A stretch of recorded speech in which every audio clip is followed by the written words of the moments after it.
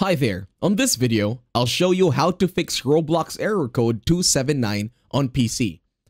First, open your Roblox account. Once in the Roblox account, go to Control Panel. Once in the Control Panel window, all you gotta do is go to Network and Internet. Tap on it and click on Network and Sharing Center. This will take a while to load.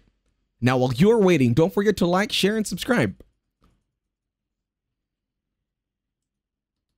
Once you're in Network and Sharing Center, click on your connections. In this case, I'm using my Wi-Fi. This can vary if you are using your LAN cable or your Wi-Fi. In this case, I am using my personal Wi-Fi. Click on the Wi-Fi or the network that you are using.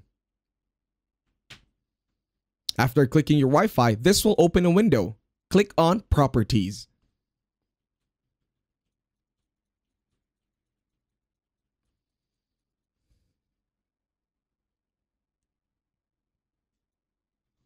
After clicking Properties, it will open another window. This will take a time to load.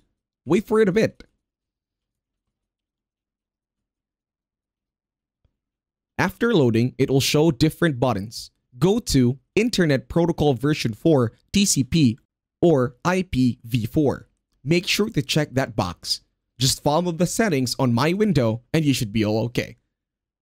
After you have followed, click on OK. Thank you for watching. Leave a like, share, and subscribe.